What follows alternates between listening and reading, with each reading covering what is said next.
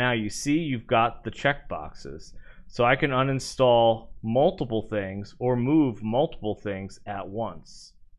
But we're not touching anything on this side. What we're going to do is actually we're going to go over to the SD card.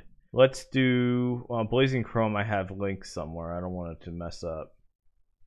We'll do Battle Axe and Fighting Rage. Let's just move those to prove that it does in fact work. And these are tiny, so they should be done in no time. And you can see it just moved.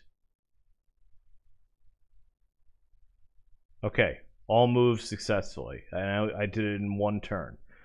But since we're at this point, let's go back to gaming mode. And I will show you what it has. Okay, so we can go down here to Steam. Then we go to Settings, Storage, and you can see Battle Axe